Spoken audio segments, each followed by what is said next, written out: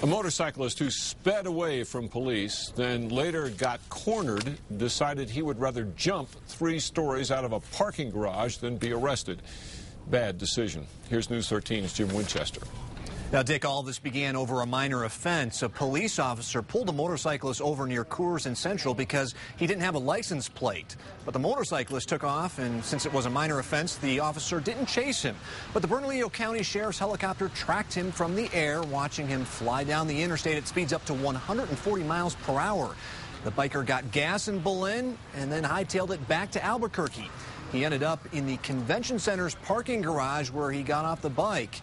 When police officers approached him, he stepped over a barrier and jumped 3 stories. That's about 50 feet, and hit the sidewalk below. Apparently so.